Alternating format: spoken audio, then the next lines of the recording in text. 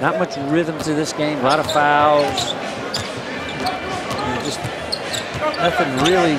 Obviously, fast break points a few also. Vince Carter in for the first time tonight.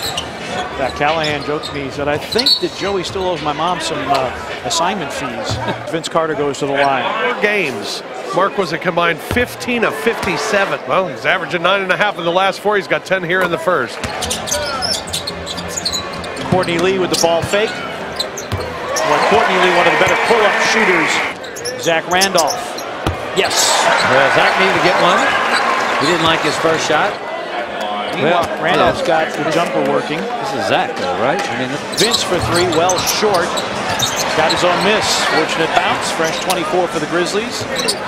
Double team comes.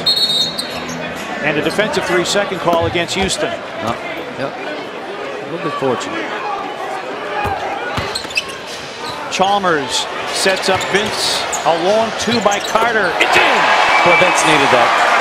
He just hadn't seen one go in. Chalmers with a steal. Keeps it in play. Lob for Vince!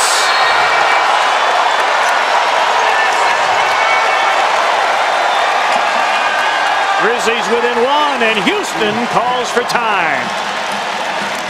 Grizzlies now with 25 points off of 16 Houston turnovers. Terry comes back, 3 in transition, in and out. And Carter with the defensive rebound for the Grizzlies.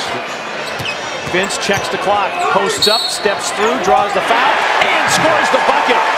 An and-one opportunity for Vince Carter. Such a nice guy.